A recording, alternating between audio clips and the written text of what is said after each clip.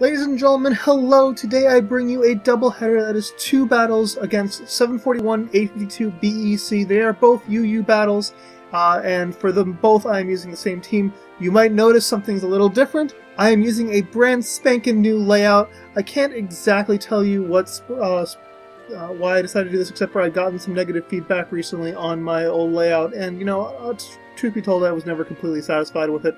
So this is a new, fancier layout. I learned a lot of things about Photoshop and a lot of things about Cinelair that I didn't know before, so it was really fun making it. But yeah, so I hope you folks enjoy this new layout. If you don't, please leave a comment and let me know what you think I could do to improve. This is certainly not, this doesn't have to be the last layout I ever do. I will say though that if you don't like this, you're stuck with this layout for the next few battles, because I tend to record in batches, and this is the first in the batch, but it's still going to be like a batch of at least 3, and probably more by the time this battle actually goes up. Anyway, I lead off with Galvantula. I go ahead and set up the sticky web. Oh yeah, look on the bottom! I've got a little bar that has entry hazards. So yeah, isn't that cool? So Hugabug gets taunted, and so this is obviously not Electros. I was thinking it was probably Zoroark to begin with. I take him down to his Focus Sash, and that is 100% fine. I'm not sure why he went for the taunt. Yeah, so Sticky Web, great idea considering he has no defoggers, no spinners, or anything like that. And it's going to give me a chance to do a lot of things that I really want to do with this team. So he goes ahead and Swords Dances with his Zoroark. So physical Zoroark, interesting. I could have saved Hugabug here, but I decided, what the hell? It's done its job. It got the sticky web up. It is fine if I lose it. Of course, I am going to survive at 1 HP thanks to my own Focus Sash, and I'm going to go up to 2 with the Giga Drain. That was mainly for the lulz. You know, you have to take out a Pokemon at 1 HP. That's the nice way to do it. Out now is going to come Medicham. I could have preserved my Galvantula here, but I thought, what's really the point? Galvantula did its job. So, Galvantula, thank you for your service. And it's going down here, and that's going to allow me to free switch into someone else. So Galvantula is now down. And this is not going to be a Mega Medicham. He's got the... I don't think it could be a Mega Medicham. I think that Medichamite was banned from UU. Is that true? I don't know. Anyway, now I'm going to send out Blastoise on the free switch, and I go ahead and Mega Evolve, and I'm going to go for the Water Spout. Yeah, Water Spout. This is a complete gimmick set. There's really no competitive advantage to doing this, but you know, it's just too cool to pass up. And basically, thanks to the sticky web, it's basically like I have a scarfed Mega Blastoise. Because every grounded Pokemon on my opponent's team is going to be at -1 speed. So here, I was actually a little bit surprised they sent out Electros. He was surprised he took that much damage from the Water Spout. She was surprised that there was a Water Spout at all, I think. But so, yeah, I take out his Electros in 2 hits. I was really glad that he wasn't scarfed there. I thought for a second, wait a minute, what if he's scarfed?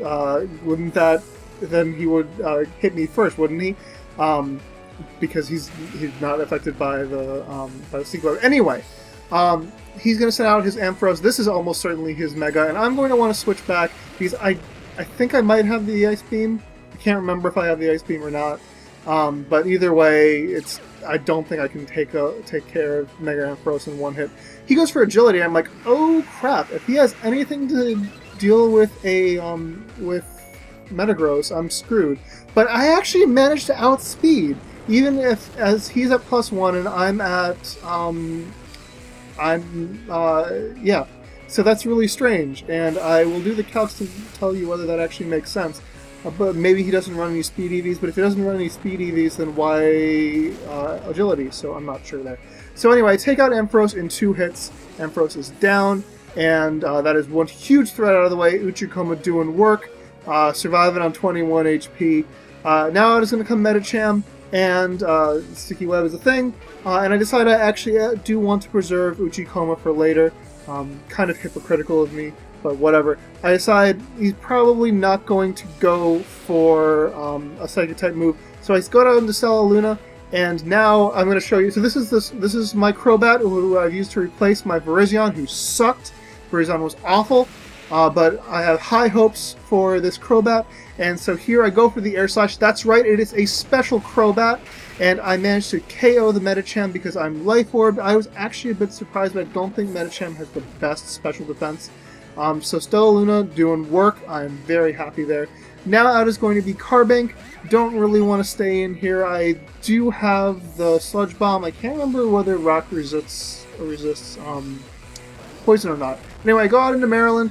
Carbink's going to set up Stealth Rocks, and they're going to appear on the bottom. Hold on 1 second. Right there. Yep, there we go. So isn't that awesome? So I go for the Water Spout here, and I'm not actually sure whether it's going to take out Carbink in one hit. It does. It's super effective. So Carbink is down, and now my opponent is down to one last Pokemon, which is a Pangoro. My first time seeing a Pangoro, and its speed is going to be low. Its speed would be, I think, Blastoise would outspeed anyway. I don't think the Pangoro is super fast. He could be Scarfed, I don't know. Anyway, I go for another Water Spout, and I sweep him. This is a Body Bag. I only lost one Pokemon, and he lost all 6. So that is good game, 741, 852 BEC. Folks, don't go anywhere because after this battle, he was like, man, I played stupid. Can we try that again? Can we please have a rematch? And I was like, dude, any tier you want. And he was like, let's do UU again. And I was like, okay, you want to do UU again? We will do UU again. And so he was like, I'm going to make a new team, and I'm totally going to kick your ass. And I was like, hey, let's go for it. I figured he'd probably be trying to counter-team me. And I see that Espeon there, I'm thinking, yeah, he's going to try to prevent me from setting up Sticky Web. But that's totally okay, and I have no problems with having a rematch. So yeah, looking at his team, that Aggron looks like it's going to be his Mega. Other threats, Exploud with thanks to Boom Burst is really, really intimidating.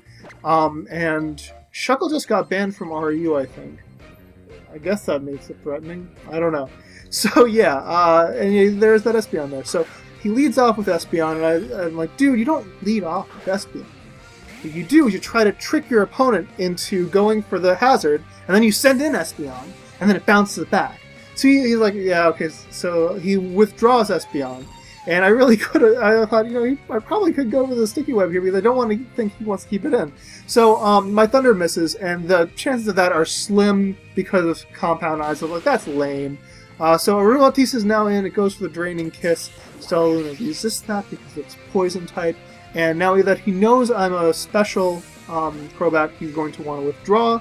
And I figure, I know he's going to withdraw, and I'm going to go ahead and go for the Nasty Plot on the Switch. Excuse me. So now I'm thinking, well, I really should withdraw against the Mega Aggron because I don't think I can KO in one hit. So I go for the Heat Wave, and actually, I almost take it out. He doesn't actually Mega Evolve. I think actually he would have been better off Mega Evolving because of Filter, because it's either, you know, would have been super effective, but it would have, you know, thanks to Filter, it would have been half anyway. So his Head Smash misses, so it's a miss for a miss. The chances of my Thunder missing were less than the chance. It doesn't matter. This actually mattered.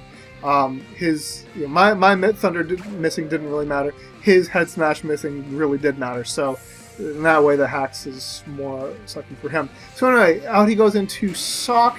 I'm thinking it's unlikely he's going to go for Earthquake. I'm thinking he's probably Scarfed, and I was thinking he'd go for the Stone Edge.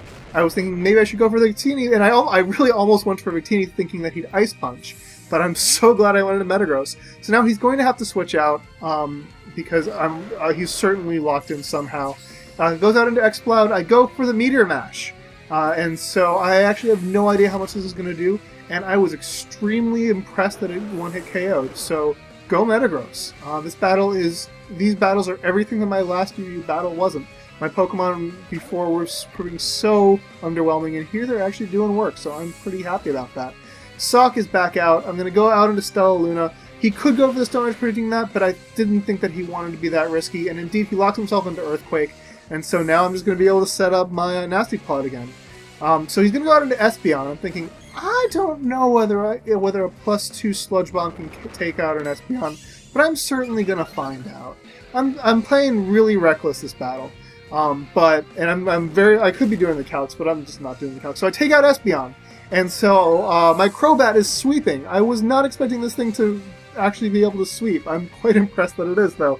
So now he goes into Sock, and I'm like, you know, I think he's going to predict. And so, first of all, I'm surprised that I outspeed. I mean, I know I'm Crobat, but Sock is pretty fast, and I'm pretty sure he's Scarfed. So I take him down to Sturdy, and I'm like, oh, well, he could be Banded anyway. So I'm like, here comes the Stone Edge, but he goes for Earthquake, and that's such bad luck.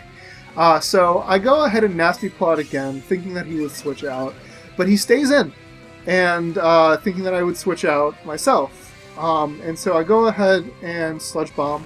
No, sorry, he didn't think I was going to switch out, he just thought I'd KO. And he just didn't, he wanted the free switch into someone else. So now Stella Luna is down to 69 HP, but it's still hanging in there. So he goes out into Shuckle now. And this is what I would have gone out into first, frankly. So I go for the Air Slash. Again, I can't remember whether rock types resist poison. If not, then Sludge Bomb would have been the better move. Anyway, I get the flinch, and he decides to forfeit at that point. I don't blame him. 741, 852 BEC. Sorry that I swept you so badly, but you were a really good sport about it. Folks, I hope you enjoyed these battles. Comment, rate, subscribe, and challenge. So long.